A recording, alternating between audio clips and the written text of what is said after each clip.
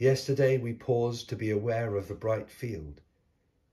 Today we look not outwards, but inwards, as we consider a bright carnation in Rembrandt's Woman with a Pink, painted in the late 1660s.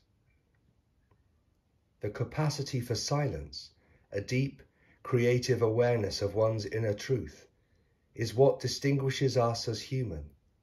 All of us, however ordinary or flawed, have at heart a seemingly boundless longing for fulfillment, and it is their consciousness of this that makes Rembrandt's portraits so beautiful.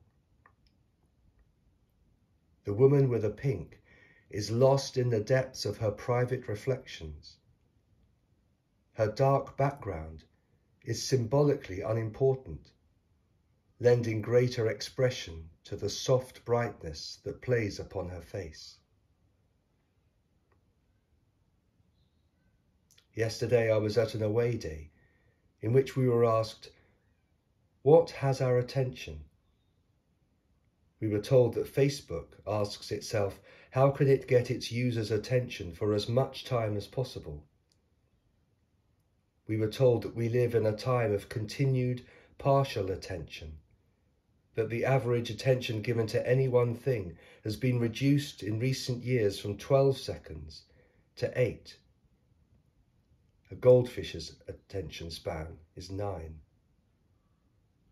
Then the warning, what has your attention is the person you become. A warning or a blessing? For Rembrandt's woman, the pink in her hands is only the beginning of her awareness.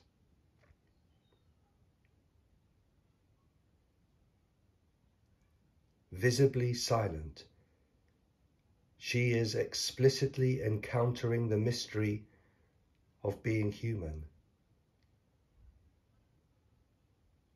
She does not contemplate the carnation, usually an emblem of love, but looks within, in silence, quiet and engrossed.